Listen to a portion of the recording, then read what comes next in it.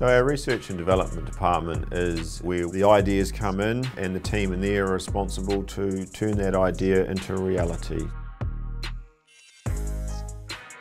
There's a lot of prototyping, a lot of 3D modelling, so then it's taking those concepts through to realisation.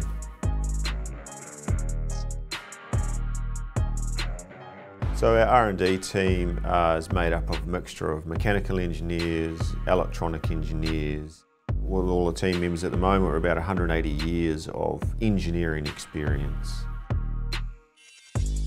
So it starts off with 3D modelling on the computer screen, we then go to 3D printing, and if we're happy with that, we'll then actually take it into making solid metal prototypes. So then we can do thermal testing, we can do proper photometric operating, we can run the product at high power settings, then we do the quality control, and if we're happy with that, then it's full production run and then hand over to production.